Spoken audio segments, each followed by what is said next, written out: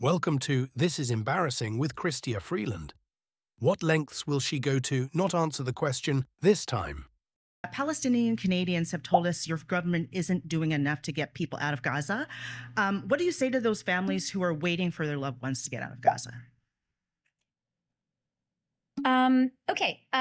Thank you for being here. Thank you for the question. And thank you also for recognizing how amazing Aita's explanation of her work overcoming a real challenge. That was beautiful. Thank you. Okay. Thank you for the question about Palestinian Canadians. I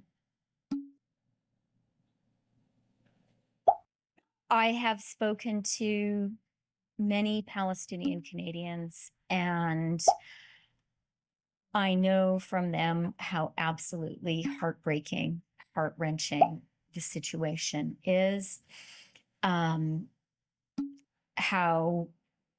horrible it is for them to be so concerned about their family members. And I absolutely recognize their frustration and hurt at how hard it is for their family members to get out.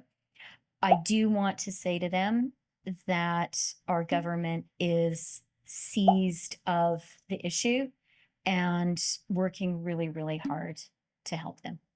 Ah, the signature head nod at the end.